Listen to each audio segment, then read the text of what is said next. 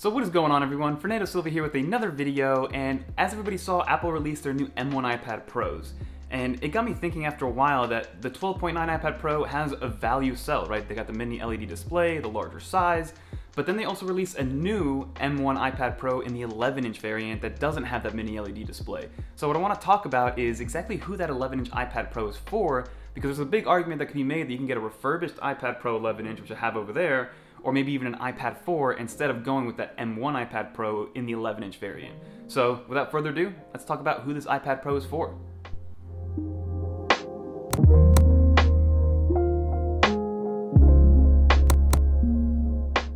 So the first thing that I do want to talk about is the actual feature set and the spec sheet of the new 11-inch iPad Pro. So we're not talking about the 12.9-inch.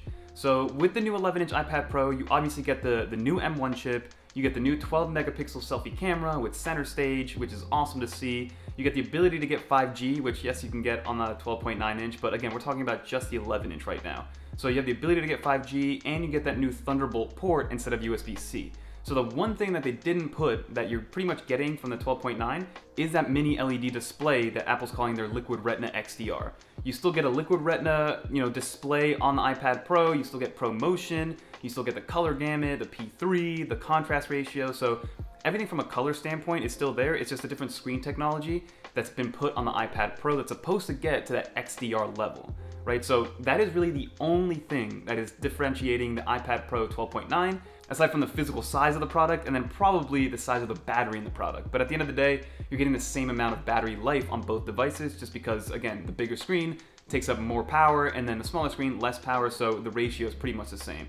So again, the only difference between the new iPad Pros is the size and that new mini LED display technology. So keep that in mind when thinking about the 11-inch iPad Pro that's being released in 2021. And then in terms of actual internal specs, right, you still get the M1 chip like I mentioned, and then with the 11-inch iPad Pro, you can go up to 2 terabytes of storage, which gives you up to 16 gigs of RAM, which is awesome. And we don't have any other iPad Pro or any other tablet in the Apple ecosystem that can get you that form factor and then also that amount of RAM and that amount of internal storage. So if that's something that's really dire to you to have in an 11-inch form factor, then yes, this is going to be the iPad for you. But again, that is the overall spec sheet. So you go up to 2 terabytes of SSD storage, and then also up to 16 gigs of RAM in that 11-inch form factor, which is pretty unbelievable to see. So that is awesome from Apple. So now that we covered the spec sheet, I do want to go over pricing, right? So the pricing of the new M1 11-inch iPad Pro starts at $799, right? So the actual price point for the base model of the iPad Pro hasn't really changed much. It hasn't changed at all, right? The previous iPad Pro was $799, and then the one before that was also $799. So you don't have to worry about the base price increasing like it did on the 12.9-inch iPad Pro. That one got a $100 increase, and it's probably most likely due to that mini LED display. And then in terms of storage variants, you go with 128, 256, 512, 1 terabyte, and 2 terabytes. So you get all those options on both the iPad Pros. So overall, right now, again, we're still talking about the only difference is that it doesn't have that mini LED display. So what I want to know is who this iPad Pro is for, and I want this to be conversational, so definitely leave comments as the video is going, because I'm very curious to know who this iPad Pro is for. Because again, if you go to the Apple website, and we're going to do this together and kind of compare these models, right? You have the iPad Air 4 that sits at $200 cheaper for the base model, and then you also have the ability for refurbished 2018 Pro, which is exactly what this one is over here. It's an 11-inch 2018 iPad Pro that I got refurbished over a year ago at a $500 price point. So keep that in mind when thinking about your purchasing decisions when it comes to this iPad Pro. So again, let's compare it first to the iPad Air 4, right? So from a base model perspective, you get $800 for the M1 iPad Pro, which gives you 128 gigabytes of storage, 8 gigs of RAM because it is a new model, and then you go to the iPad Air 4, which doesn't bring the M1 chip, and it has 64 gigs of base storage. It has, I believe, 6 gigs of RAM. Correct me if I'm wrong, it could still be 4, because they might have used the old form factor and the old chipset, but there is an A14 chip in there, which is very similar from an architecture standpoint to the M1 chip, because think about it for a second, right? The reason we saw such an amazing jump from the Intel-based to the M1 base is because Apple changed complete chipsets, right? They kind of broke Moore's law by doubling their speed every 2 years because it's not the same technology. Meanwhile, we've been used to this awesome performance on the iPad and iPhone side because they've been using the M1 chips essentially, but just calling them A14s and A13s and things like that. So at the end of the day, yes, it's going to be a bump from the A14 to the M1, but it's going to be a normal amount of increase in power. It's not going to be something drastic. It won't be like going from an Intel-based laptop to the M1-based laptop. So A14 chip to M1 chip is probably going to be very similar instead of the Intel chip versus the M1 chip. So that's kind of how I want you guys to think about these new chipsets on the iPad Pros. So again, to compare it back to the iPad Air 4, the base model, you get $800 on one side, $600 on the other side. And then the big argument is like, oh, I can't use 64 gigs of storage, so if I'm gonna spend another $150 to get the 256 gigabyte version of the iPad Air 4, let me just go with the iPad Pro instead, right? Because it's only a $50 difference.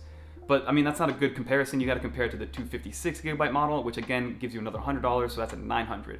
So what I like to do is compare the $900 iPad Pro to the $750 iPad Air, because that's the same storage value. So if we continue down this list, you can see that the similarities are there, right? There's a lot of similarities to these two iPad models.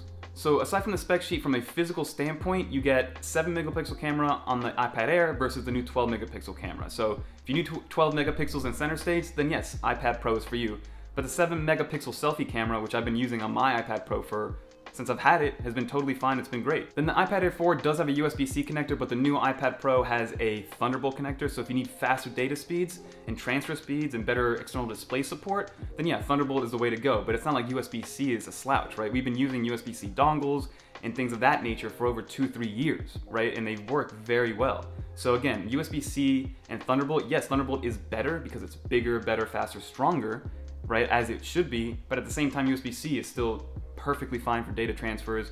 You can get up to 540 megabytes per second versus, yeah, with Thunderbolt you get probably in the gigabytes per second. But still, it's not too bad, and it's not, to me, I don't know, it depends on the person that you are and how valuable your time is and how much faster you need that transfer speed. So again, up to you. And then again, you do have that differentiating factor that the iPad Air can only go with 4G data, and then the new iPad Pro can go with 5G data. But the 5G data is $200 versus the 4G data is only $150 or maybe even $120 on the iPad Air 4. So again, the prices are a little bit different, and the iPad Air 4 is always going to be the cheaper option, right? But they both work with the Magic Keyboard, they both work with the Slim Folio keyboard, they both work with the Apple Pencil 2, and they work the same, right? And then the only other physical difference is that on the rear, you get the double camera array with the LiDAR scanner on the iPad Pro, and then you get just a single rear wide-angle camera, 12 megapixel camera on the rear of the iPad Air. Which again, I only use a back camera for scanning documents. I've never taken a useful photo with an iPad Pro or any tablet for that matter. So if you are somebody that needs that LiDAR scanner for, maybe testing, or that's what you do for your work, then sure, that's a very valuable thing to have for you. But for a lot of people, LiDAR is still just something that you pick up and use once, and then you never really use it again. I mean, ask all the new iPhone 12 users how often they use their LiDAR scanner.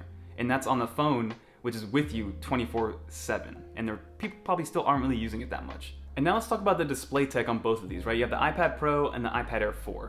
So iPad Pro 11 inches, iPad Air 4 10.9 inches, right? So the bezels are a little bit thicker, but again, if you've never used either of them, and unless you have them side by side, you're not gonna see the difference. But you get the same exact pixel density, which is 264 ppi.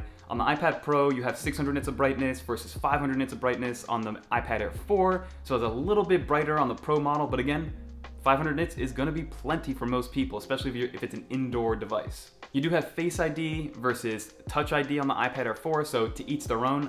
I do prefer Touch ID, especially on the iPads, because I have my iPad kind of in front of me at a desk at all times, so it's easier to unlock versus having to reach over for the Touch ID. But again, a lot of people do like the Touch ID and are still used to that from their iPhone, so both great for security. It just depends on what you like better. And then the one big thing that the iPad Pro does have over the iPad Air is that the iPad Pro has ProMotion, which refreshes at 120 Hertz, versus the iPad Air only sticks with 60 Hertz. So the screen itself is still great, it's still bright, it's still powerful, but again, you're not getting that ProMotion display to move it back and forth and kind of have that snappy feel. But again, if you've never used 120 Hertz display or ProMotion, you're not gonna know the difference. Your iPhone is at a 60 Hertz refresh rate, and these iPhones are amazing, right? Because it has a touch sample rate that's a little bit higher. So again, the iPad Air 4 60 Hz versus 120 Hz on the iPad Pro. So those are pretty much all the differences that you're getting between the new iPad Pro, the 11-inch version, and then the iPad Air 4.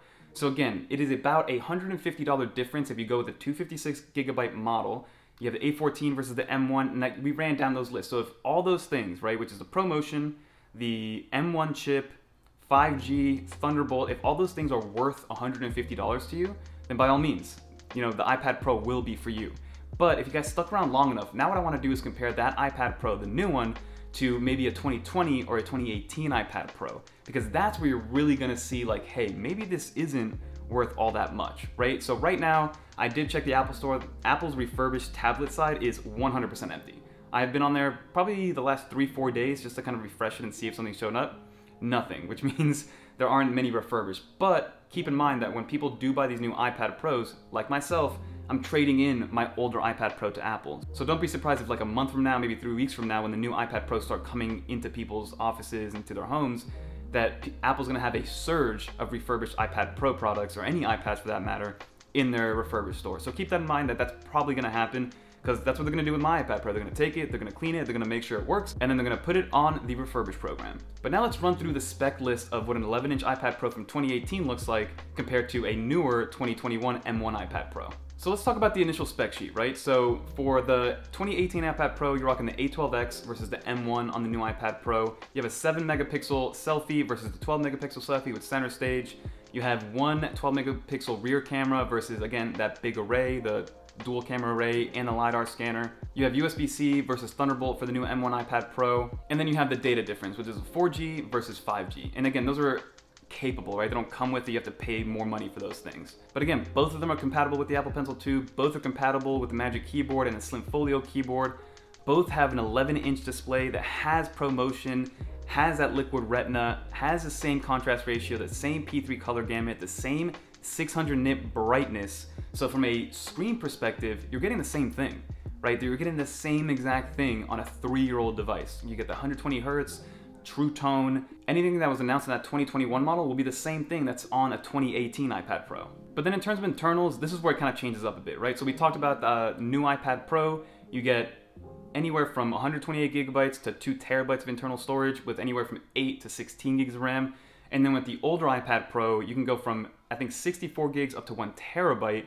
So you don't get the 2 terabyte variant, and then only the 1 terabyte variant has 6 gigs of RAM. Otherwise, you're stuck with 4 gigs of RAM.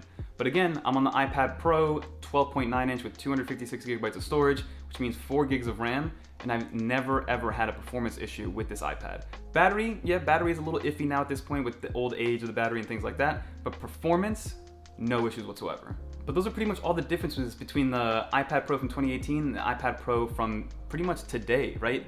The screen is identical on both ends, 600 nits of brightness, 264 ppi, everything is exactly the same.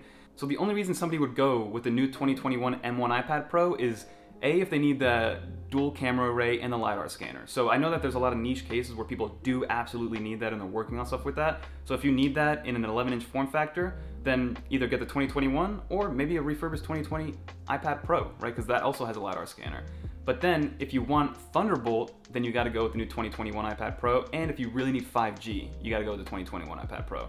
So those are really the only 2 reasons somebody should go with the 11-inch 2021 iPad Pro, again, and unless they need 2 terabytes of storage, because at that point, you can't, there's no 2018 iPad Pros with that much storage built in internally. So if you need that much storage, then go ahead, that's what you need that iPad Pro for, then perfect. But other than those 2 things that I mentioned, the iPad Pro from 2018 is the same, and I've seen them refurbished, I've seen them used from anywhere from $450 to like $700, maybe even less than $450 if you get the 64 gigabyte model. So I just think it's a better buy, better financial decision, unless you're in that camp where you need those 2 main features, which is Thunderbolt and 5G on the 11-inch M1 iPad Pro. Or if you're hoping that, with the M1 processor and WWDC coming around in June, that the M1 versions of these iPad Pros are gonna have some exclusive features and feature sets with iPadOS 15 that will not be able to be replicated on the A14, the A12Z, or the A12X. So, but again, don't buy a product for the promise of what it's going to do tomorrow, buy it for what it's doing currently today. But again, that was just a big rant that I had. I want to figure out who this 11-inch iPad Pro is for, right? I can't find the perfect use case unless you're somebody that needs those specific things. So let me know in the comments below, what do you guys think? Are you guys picking up an 11-inch iPad Pro from this year? And if you are, what is the previous device that you have, if any? If you have a 2020 11-inch iPad Pro, are you gonna upgrade? Or a 2018 iPad Pro, are you gonna upgrade? I'm very, very curious, and that's basically what this video is. I wanna find out who this 11-inch iPad Pro is for, and maybe we'll have a nice little rebuttal video or a recap video kind of talking about what your comments said in the comments below. But that's gonna do it for this video. Don't forget to like, comment, subscribe. I know it was a long one. Thanks for sticking with me. If you guys made it to the end, you guys are legends. Until next time, peace.